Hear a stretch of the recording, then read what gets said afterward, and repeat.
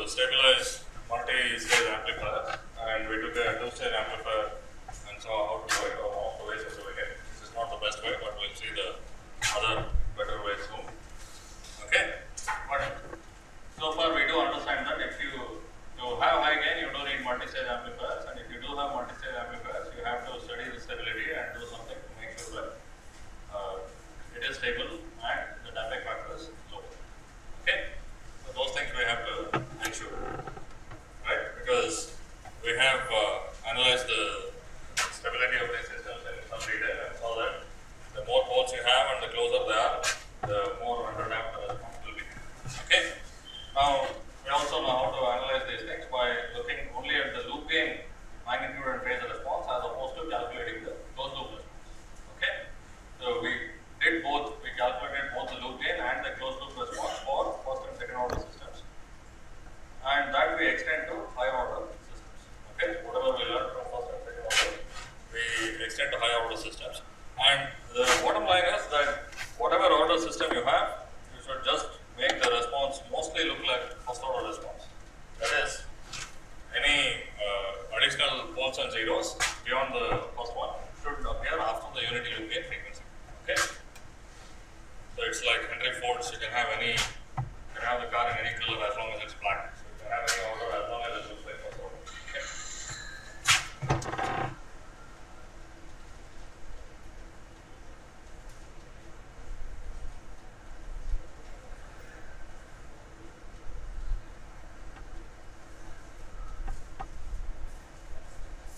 I will show amplifiers as control sources. We have not looked at realization of every one of these, but we have looked at the common source amplifier and we will look at the other things later. So I assume that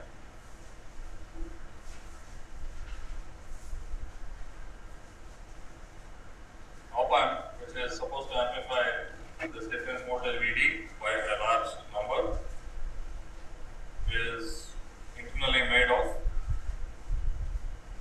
a voltage controlled current source loaded by a resistor, and inevitably there will be a capacitor, and another voltage controlled current source loaded by yet another resistor. Again there will be a capacitor, and I also assume that there is what is known as a buffer. Okay, that means that output voltage is the same as this point, but the voltage does not change regardless of what you connect to it. That is, you can have how much ever current you want drawn out of this, but the voltage doesn't change. It behaves like an ideal voltage control voltage source. Okay, so this is nothing but this voltage is Vx. That will also be Vx, and it will have a 0 Thevenin resistance. Okay.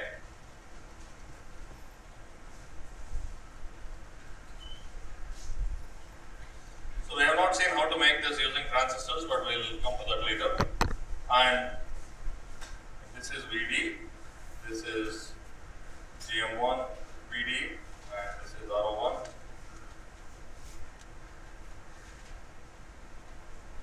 GM2 Vd and RO2, and I will call this C1 and C2. Okay. Now note that compared to the very first two stages I drew, I inverted the signs of both voltage controlled current sources. Okay, they are pointing downwards instead of upwards. Now, as far as the transfer function from Vd to Vo, the output is concerned, it makes no difference.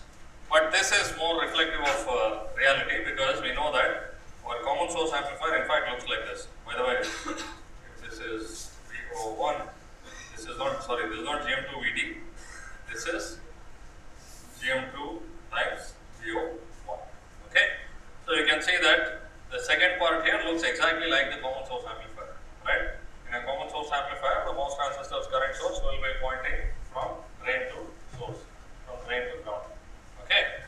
Now this part again we don't know how to make this, because both inputs are not, neither input is grounded. Okay.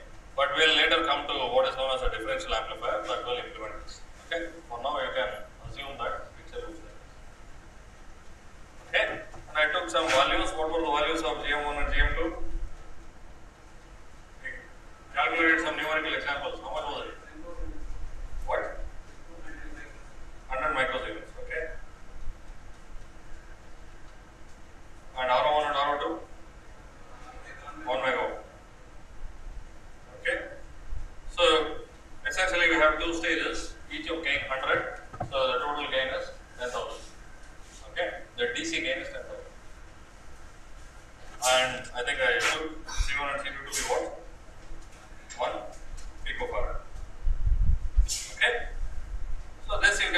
sort of a toy example of what you expect in a multi-stage amplifier. We expect either more stages or more capacitors, but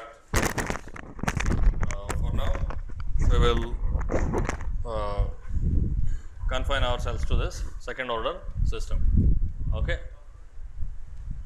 It is I told you, right, it will isolate the circuit from any load that you attach. So, you can draw any current from it without affecting the circuit. Yeah.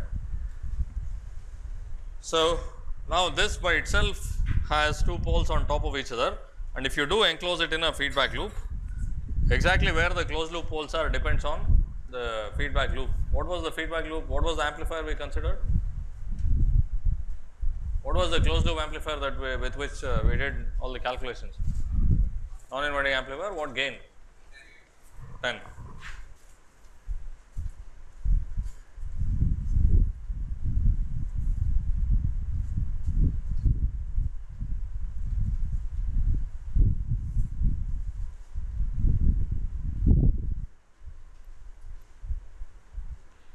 If the op amp is ideal, the output would be 10 times the input.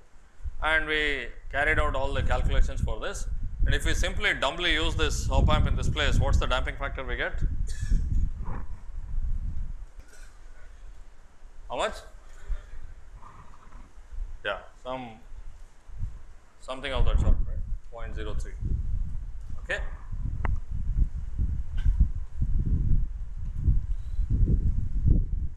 Now, the reason that happens is that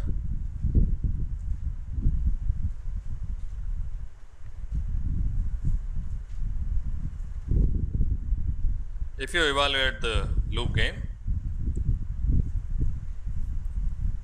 okay, what we have is, where are the poles? Where are the poles of the loop gain? 10 power 6 what? Radians per second. So, there are two poles at 10 to the 6 radians per second. So, what is the DC loop gain? What is the DC value of the loop gain? No. How much? No. What is the DC loop gain? Yes, Giridhar, what is it? Huh? Yeah, you are here now. So. What is that, Manu? 1000, yeah. Loop gain, this is 10,000 is the DC gain of the op amp. Okay. Now, if you go around the loop here, the op amp gives you 10,000 and this gives you 1 by 10. Okay. So, the loop gain is, the DC loop gain is 1000 and it falls off at minus 40 dB per decade. Okay. So, if you did not do anything, this would be the loop gain magnitude and the phase would be, what would the phase look like?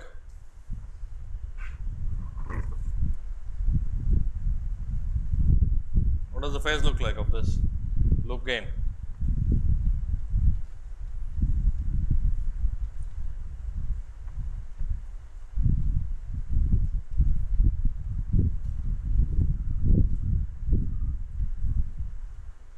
What does the phase look like?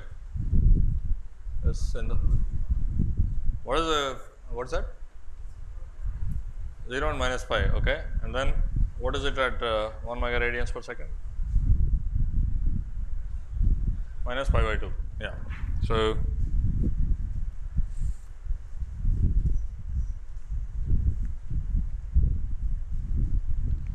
does that, it asymptotically goes to minus pi, but you can see that this starts from 1000 and then it is falling off at minus 40 dB per decade. Somewhere here it crosses unity and you can see even pictorially that the phase has gone very close to minus 180 degrees, implying a very, very small phase margin. Okay. So, that is consistent with the very small damping factor. So, what was the solution? What was the solution to fix this? Yeah, what is that? Add a capacitor. What was the objective? To make to have a large ratio between the poles, to make one of the poles go beyond the unity loop gain frequency, but actually it is not obvious how you will increase the frequency of the pole, but to decrease it, it is very easy, right. So, what we did was that we made one of the poles lower and did not touch the other one. Okay. So, we added a capacitor here C1 prime, and if we did that, we would have a picture. The other pole does not change at all, and it should be beyond the unity loop gain frequency. So, it should appear in the Bode magnitude plot, the breakpoint should appear somewhere there, right. So, the picture should really look like that, right. So, this is 10 to the 6 and the unity loop gain frequency has to be lower than the second pole. Okay.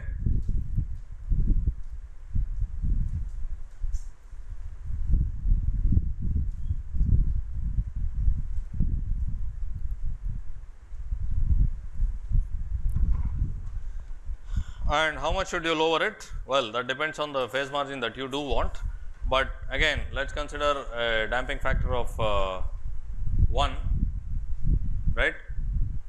If you want a damping factor of 1, what should be the unity loop gain frequency? How much should it be? What is the relationship between the unity loop gain frequency and the pole that comes after it, if the damping factor is 1?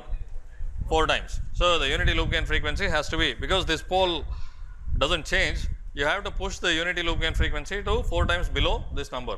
Okay. So, this has to be 250 kiloradians per second.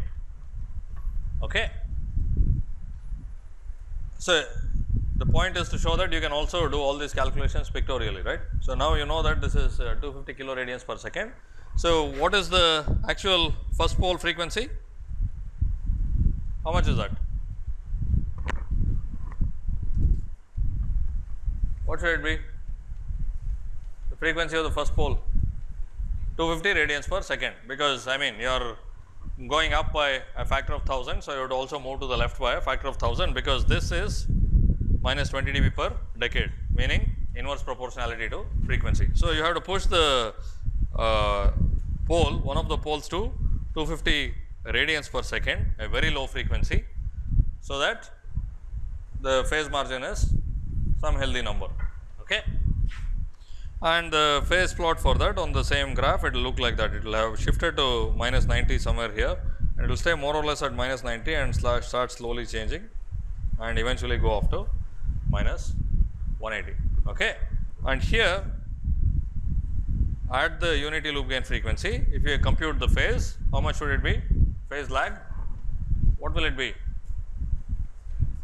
No, what is the phase lag? 104 degrees. Okay. So, the phase here will be minus 104 degrees. So, the phase margin would be 76 degrees. Okay. So, this I told you is a reliable way, not the best way of stabilizing a negative feedback system. This business of stabilizing a negative feedback system is also called compensation or frequency compensation. This is a way of frequency compensation of negative feedback systems. Okay. So, you make one of the poles so low that you have a first order roll off, and all the other poles, and even if you have zeros, everything comes after the unity loop gain frequency. If you do that, it will be stable. Okay. Is this fine? Any questions about this? Okay. So, now we also had, in this case what we are doing is we are loading one of the nodes with a capacitor, and yeah, we also calculated what was the capacitance value you needed, 4 nanofarads, right. If you put 4 nanofarads there, it will do the job. Okay. Here what we are doing is moving one of the poles to lower frequencies and leaving the other pole untouched, right. We already know that there is another way, that is, if you have a capacitance across the second stage, across the negative gain amplifier, the poles will be split. Okay. That is, one of the poles moves to a higher frequency and the other pole moves to a lower frequency. So, that seems like a better option. We will see why it is better, but we have seen this business of pole splitting, which also seems to do exactly what we want for frequency compensation, that is to keep the two poles well separated. Okay.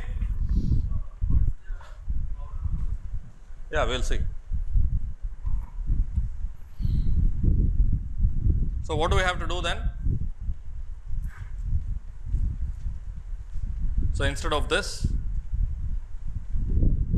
there are a couple of ways to think about this. Okay. One is, I mean, we have already studied pole splitting. So, you do know that if you have a capacitor across this, you will get pole splitting.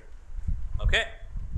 So, another way, if you did not know about it, you could still arrive at this by thinking that, hey, I have to put a 4 nanofarad capacitor here, 4 nanofarads, which is quite large, especially on an integrated circuit, it is very, very large. Okay. So, one way to imitate a large capacitor is, if you connect a small capacitor across a negative gain amplifier, you get a large capacitor here.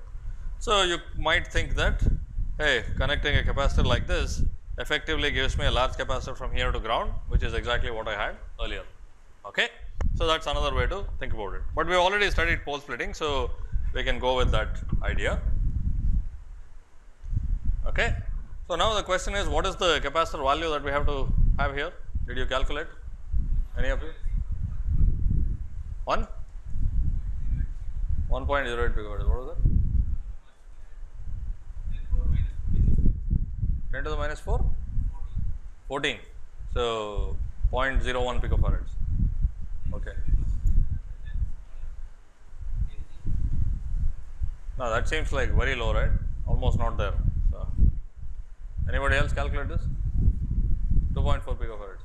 Any other answers?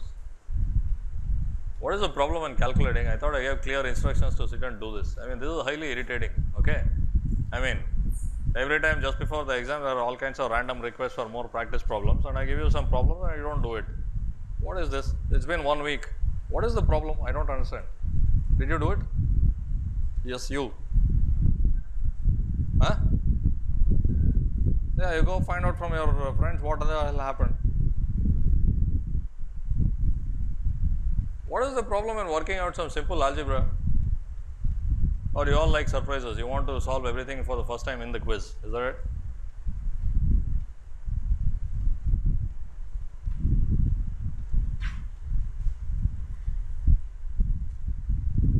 This is exactly why you make all kinds of goofs in the quiz.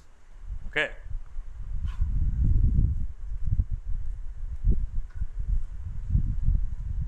So, if we do have a structure like this,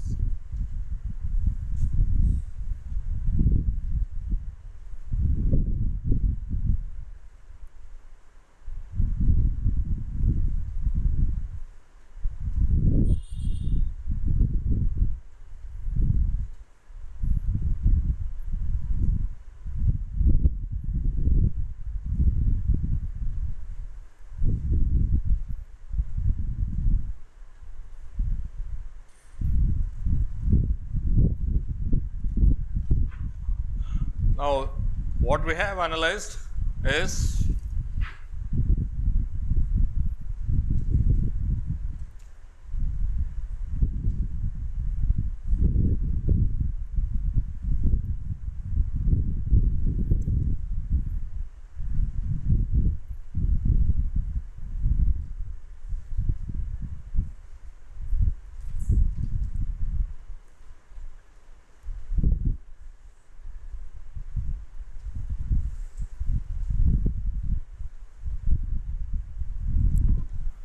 okay.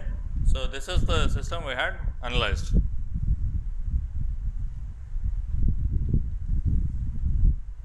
This is the common source amplifier. Okay.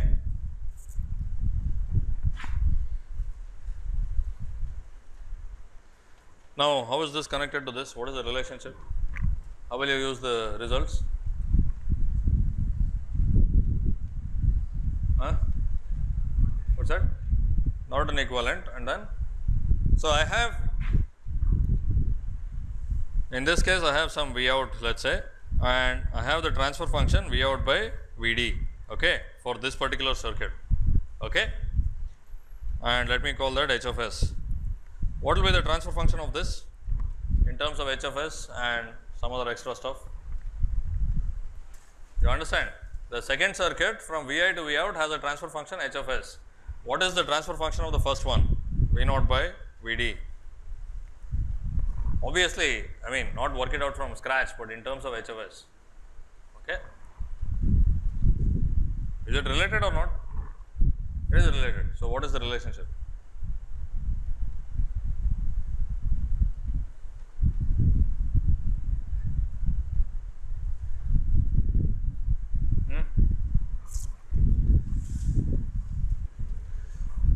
First of all, to most components you can make a one-to-one correspondence, right? The maybe denoted by different symbols, but CGS is C1, CGD is CC and so on. Okay. So, I assume that in HFS you will substitute the terms appropriately. Obviously, HFS will be written in terms of CGS, CGD and CL, and you substitute C1, CC and C2 in that place. Okay. That is trivial. Then to turn this part into its Thevenin equivalent, what do you get? Between these terminals, between that point and ground, what will you get? What will be the value of the voltage source? What will be the value of the resistance? Looking this way, what is the Thevenin resistance? RO1. Okay. So, you will get RO1 and what is the voltage? Minus GM1 RO1. Okay. So, this is what is connected to this part of the circuit, and this is what is connected to this part of the circuit, and this are exactly the same, right. I mean, forget the change in symbols, that is not the important thing. I could denote both of them by the same thing. So, and RS is RO1, that is clear, and VI is minus GM1 RO1. Okay. So, V0 by Vd of the op amp is minus GM1 RO1 times H of S, where H of S is V out by Vi of the common source amplifier, and it is reasonable, right. All it is doing is multiplying up the common source amplifier gain by GM1 RO1. Okay. The common source amplifier by itself would have given you a gain of DC gain of 100. Now, this is multiplying it by another GM1 RO1 to give you 10,000, and the poles have not changed at all. Okay. So, the point of doing this is basically you already solved something once, right. Why you can sit and calculate the transfer function of this, and in fact, probably you should do it just for additional practice, but you have already calculated the transfer function of the common source amplifier. You have calculated its zeros and poles. What will be the zeros and poles of the op amp? Exactly the same, because this H of S is multiplied by some frequency independent number GM1 RO1. Okay. So, you really do not have to calculate anything additionally except for the DC gain, it is only the DC gain that has changed. Okay. So, the same poles and zeros will apply, right. Is that correct or no? So, now what do we do? Because of CC there is pole splitting, and P1, that is, I will call whatever pole is associated with this node, that is P1, and that node, that is GO2, that is P2. Okay. So, first go back to wherever you have the common source amplifier analysis and write down the expressions for these. What is it, the final goal? How do we want the poles to be arranged? But not just far, we have some quantitative criterion, right. We want damping factor of 1. What is it that we want? We want P2, here I mean the magnitude of it, the positive part, that is, that should be 4 times omega u loop. And how much is the unity loop gain frequency? How much will it be? What will it be? What is the, I mean, if it is well designed, what will be the, what is the relationship between the, you want the relationship between the two poles, right. Now, I have a relationship between second pole and the unity loop gain frequency. How do I bring in the first pole? Yeah. So, if it is well designed, if it follows a first order behavior, if this is the unity loop gain frequency, that will be equal to the DC loop gain L0 times the low frequency pole. Okay. In this case, it is 4000 times P1. Okay. And the DC loop gain itself, what is the DC gain of the op amp? It is GM1 RO1, GM2 RO2. Okay. And what is L0? L0 is A0 by K or A0 by 10 in this case. Okay. And what's the expression for P1? What's the expression for P2? Please go back and write it down. And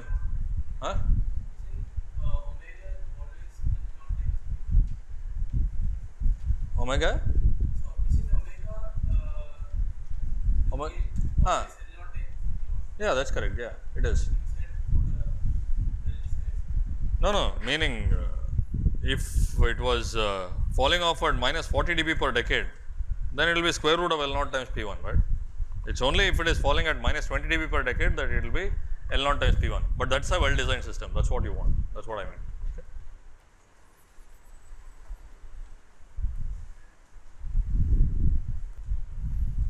What I asked you to do was this, right? A naught is this, and everywhere we will have A naught P1 by K. So, this A naught P1 will appear as a product, and in fact, it's A naught P1 is related to just the op amp. K is from the feedback network, right? The op amp has a DC gain A naught and a low frequency pole of P1, and K belongs to the feedback network. So, A naught P1 is a significant quantity. We will see what that is. Now, what is that? What's the pole? What is P1? What's the expression for P1? What's that? Minus? So, I will just use the magnitude. We know that it is in the left half plane. What do we have? Yeah. So, Cc times 1 plus Gm2 by Go2 plus C1 plus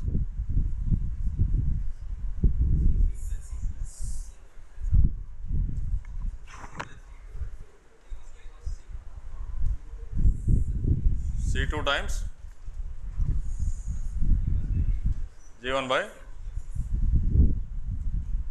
G1 by Go1 by Go2. Okay. And what's the expression for A naught?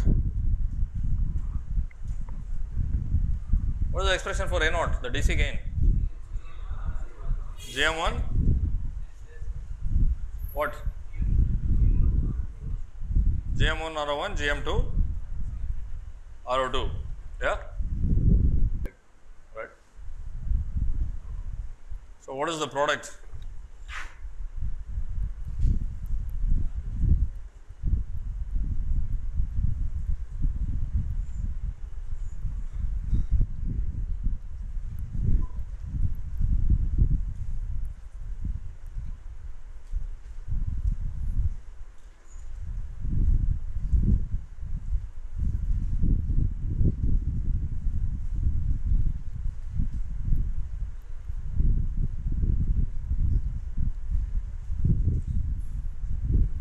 Okay. It looks complicated, but you do know that especially when you have deliberately add Cc, which is the most dominant term in the denominator? First one. Okay. So, let us say I retain only this and neglect all of that, okay, because Gm2 by Go2 is a large number, right, it is 100 after all. And if Cc happens to be comparable to C1 and C2, that we have to check later, all of the other things can be neglected. So, what is the result we get? What is this product? Gm1 by Cc, that is all. Okay. So, you end up with a very simple expression. The expression for both A naught and P1 are complicated, but the product is not, and there is actually a very good reason why it comes out like that, which we will see later. Okay. So, if you do remember this for the two stage op amp, calculations will become much easier. You can also do it with, I mean, following all the steps for P1 and P2 and so on, but you do not have to do it. You can do it this way. Okay. Is this fine? Now, what is the expression for P2? Again, leaving out the negative sign. Huh? Gm2 Cc by C1 plus Cc. What do we have? Okay, neglect the other terms, right? I mean, that is really like very small. We are talking about something proportional to Go2, right? The Go2 and Go1 and so on. Let us say we neglect all of that stuff. Then C2 plus C1 Cc by C1 plus Cc. Okay. So, here I have neglected some things which are small. Okay. So, what is it that we want now for damping factor 1?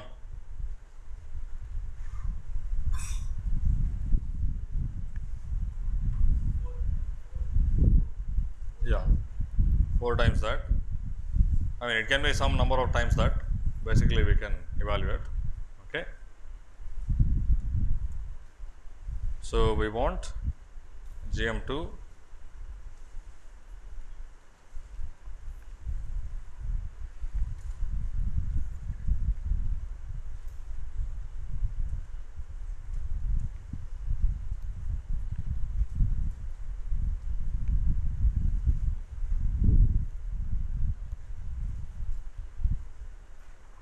okay. Is this fine? So, find the value of Cc from here, that is all. Okay.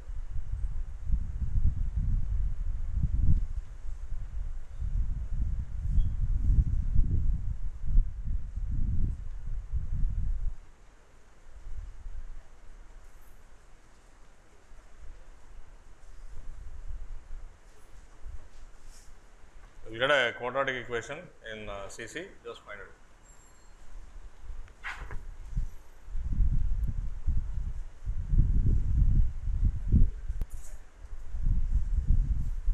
You get Cc to be 1.1 picofarads. Okay.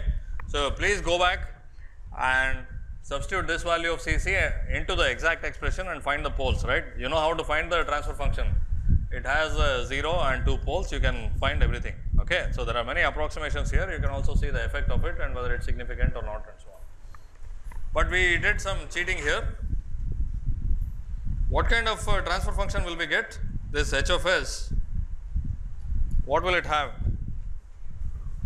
It will also have a 0, which we have completely neglected. Okay. Now, where is that 0?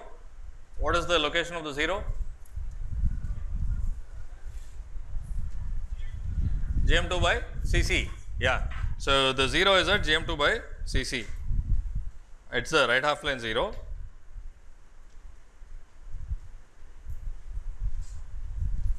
Okay. Now, so far all I said was we have to arrange for the loop gain to be like this, so that